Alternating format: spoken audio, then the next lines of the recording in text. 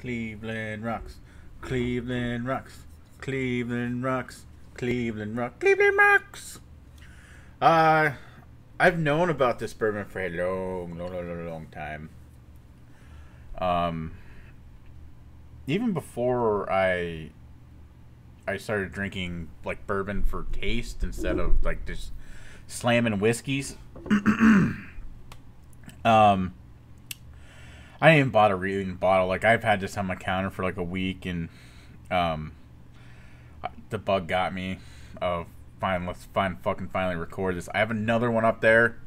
I'm not gonna do like tonight's school night for me, even though it's a Friday. So I don't want to review that one because it's 114 proof, and I don't want to go into my workday too horribly hungover. And I've got my hands full. Apparently, Zombie Dustin is way harder to deal with than alive Dustin. Apparently, he had COVID when he died, and yeah, it just fucking reanimated his corpse. The government and I are doing the best we can. Keep him under wraps. Just let you know, yes, zombies are real. And especially if they're degenerate sex deviants. I don't know. Just perfect storm of this horrible shit. Zombie. Wow, I'm sorry. Sorry to my actual friend, Zombie. Zombie Toby is surprisingly smarter. So, just an update on them. He is actually getting his master's right now and might be going to MIT later. So, he died being a deviant sex pervert and got resurrected as a genius. So, good on him.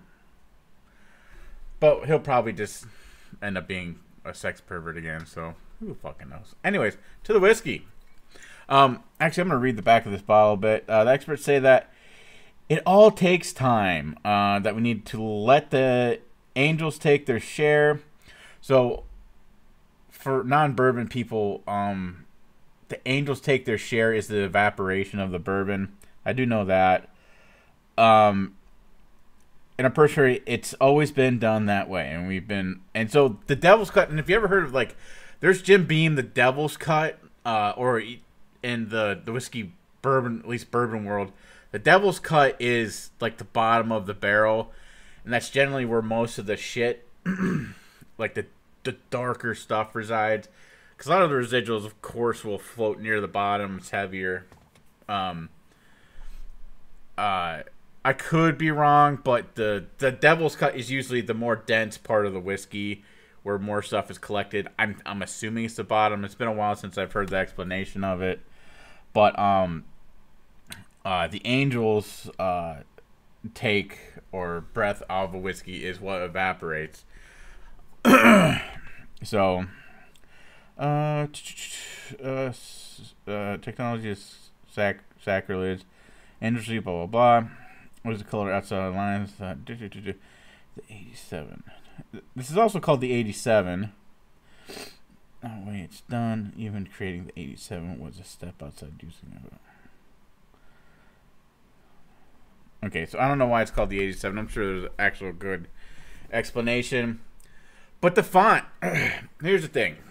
As anyone that deals with Cleveland, is from Cleveland, when you see this, you feel Cleveland. Anyone that's definitely lived there or had to spend time there, when you look at this bottle, it makes me think of home.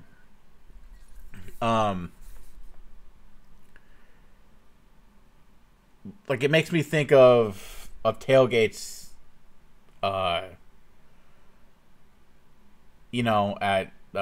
Riverfront Airport, out for a Browns game, or walking to the Jake. See the Indians play, going downtown to see a punk rock or metal show. It's just something about this bottle makes me feel like I'm a teenager or in my 20s again. Going to do stupid shit in downtown Cleveland. Or, doing stuff in the burbs. I was born there. I grew up outside of Cleveland. But just feels like home. Like the bottle makes it feel like home. Ooh, finished with oxygen-enriched accelerated process. So maybe it's the technology thing. Anyways, this is 87 horsepower. So let's get this thing off and get to tasting. Got some muzzles in the zombie right now. Toby is actually allowed to walk freely. He has a shadow company with him, just watching his every move because he's been a good boy. But Dustin, like I said, we have to keep him in a cage because his deviancies. Do I got something I can? This is being an asshole. There we go. There we go. Fuck you, foil. Cleveland rocks. Magic. Let's go, Cleveland. Here we go, Cleveland. No magic. Sweet smell, even though I'm somewhat stuffed up. I do not have the COVID. I was put on blood pressure medicine, and it makes my throat dry. So, doesn't matter. I'm recluse anyway, so. But I do work with the public. Fucking dickheads. Okay. This is a light color for a bourbon. It's more, to me, yellowy. Sometimes what my piss looks like. That's a little too close. I know it's been 2 episodes, but I'm trying to not Icarus. Yes, Icarus. Icarus. Try. Man, I can only smell out of one nostril. Fuck.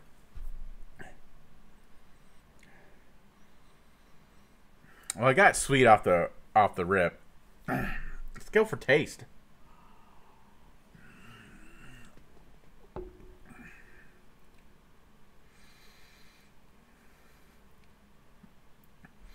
So they went hard on the definitely on the wood. I don't know what type of like woody flavor I'm getting, but that's what's strong and hits me first.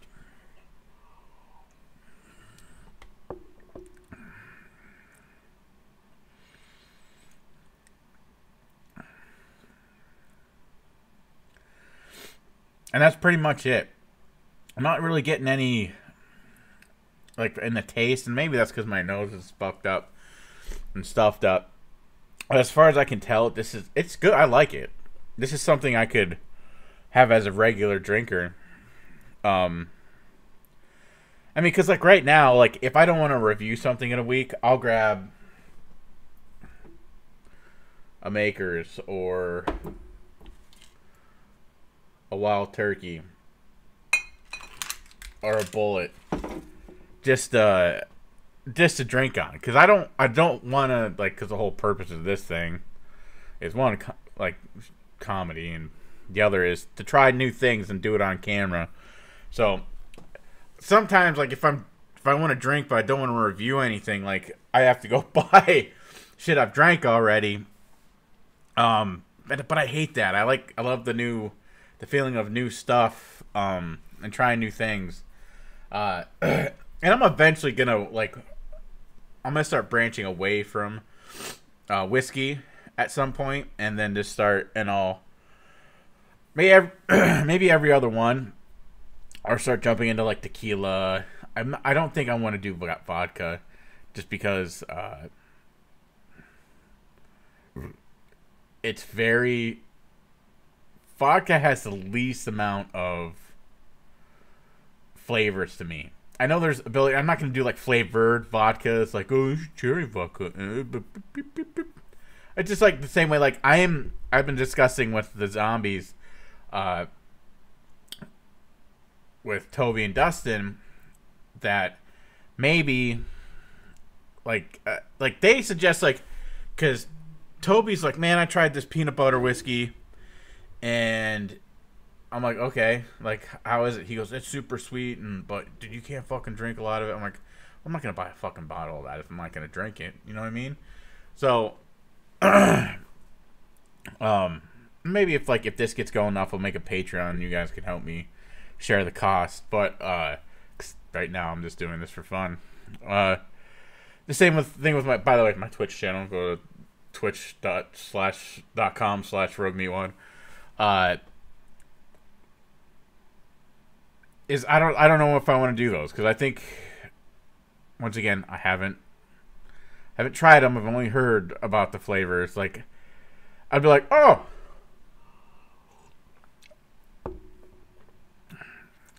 unwashed used dildos. Like I don't know why you would make that a bourbon infused flavor, but two, whose dildo did you use? Why the fuck? Now if they were like, hey, this is Scarlett Johansson's used dildo, I'll be right on that shit. Or Meg Turney or something like that. Like, I don't even question. I'll be like, why don't you just kind of use it as a stir? I mean, I won't even question it. Just saying. So, yeah, like, I'm just getting a lot of the wood as I drink this.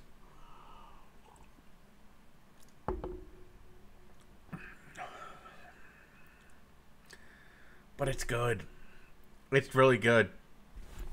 Definitely not a top shelf, but it's a good average drinker. This is something, like I said, just something I would keep on my counter for me and just regular guests, if we are allowed to have guests. Because 2 days ago, I am now in the worst county in Ohio for COVID-19. No restrictions from the state or my place of work. So I'll probably eventually get COVID. You guys like my COVID beard? I'm not supposed to have it for work, but what they don't know doesn't kill them. So pick it up. If you're a Clevelander, it's a good, like, you'll one, it's supporting a Cleveland distiller. And two, I mean, shit. Even though it's not as good as it used to be, I mean, I still pick every year. I pick up like 1 or 2 12-packs of Christmas ale. It's just home. That's it. You gotta get that feeling back sometimes. I love where I live. I love Columbus. I love Ohio, but there's nothing like that shithole Cleveland. That disparity on Mondays when your team loses, even though we've been winning lately. You always go home. So, go home. And that's it. Everyone try not to be assholes. Everything's getting worse again. Somehow we're not in civil war, which is crazy. Although crime's getting way fucking worse. At least around the city I live in Columbus. There's shootings and thefts and all shits every night. Luckily, I live right next to a police station, pretty much. So, guys, remember, we're all on this together. We're all fucking human beings. White, black, brown, yellow, green, purple, off-colored, piss, whatever. Just, we gotta get through this. I know I say some fucking weird shit on here. I'm trying to be funny and take a piss and maybe take the edge off some things, but this isn't gonna get better because our government officials, all this shit's not gonna get better without us, regardless of who you fucking voted for or, who you support. We gotta lift each other up. Listen, there's on both sides of the fence. There's going to be people we're going to lose. The far left and the far right are fucking killing us. It's the people that are centered towards the middle on both sides of the fence. We got to start loving each other. We got to start helping each other out. This shit's hard enough Obviously, our government's dropped the ball on this whole pandemic thing. The stupid small gestures will go a long way. I'm just throwing that out there. But I guess the Buckeyes are going to play this weekend. So go Bucks. I know they're going to win. I'll probably be working while they're playing. But also, I'm a service person. So I have to go in people's homes. I don't necessarily have to, but people want us to, and they act like nothing's going on. This is another reason why I'm saying just love people, because I get to see a lot of stupid shit. There's a lot of people that don't get to work right now, and it's horrible. And I know I'm not the only one alone in this, because I talk to other people in my industry that do the same thing I do, and they get treated like shit. We get treated like shit more than often than we don't. It's more severe. So we're risking our lives to do things. And then on the other side of the spectrum, we have people that think us like we're fucking nurses or doctors. We're not nurses or doctors. I appreciate the sentiment. But we're not keeping you alive. Thank those people. Thank your people at a grocery store or the gas station. They're more of a benefit to, I think, than guys doing your pest control like me. Installing your cable or internet. Listen, are we putting ourselves in danger? Of course we are. But, I mean, even before COVID, we've always been putting ourselves in the line of danger. I'm just going to let you know, I've had a gun pulled on me 4 times in 7 years. But with this COVID shit, it's something new. I know I'm going off on a tirade here at the end of a fucking whiskey review. Wow, so far this is the longest one I've ever done. But just remember, we're all human beings. We gotta get through this. So, anyways, if you've been liking these or anything, please hit the subscribe button. Please hit that thumbs up button. It helps. I never thought I would actually start saying that shit. But I'm starting to get a very small following, at least on Twitch and on Twitter. And someone on Instagram too. By the way, my socials will be down there, so I would appreciate it if you are liking this shit. I mean, I do somewhat meld all the different things I do into one on my socials. So, yeah, please like, favorite, subscribe, all that. God, that feels dirty. That really feels dirty. Alright, thank you. Bye. Go Cleveland. Go Buckeyes. Fuck Michigan. Just fuck those people.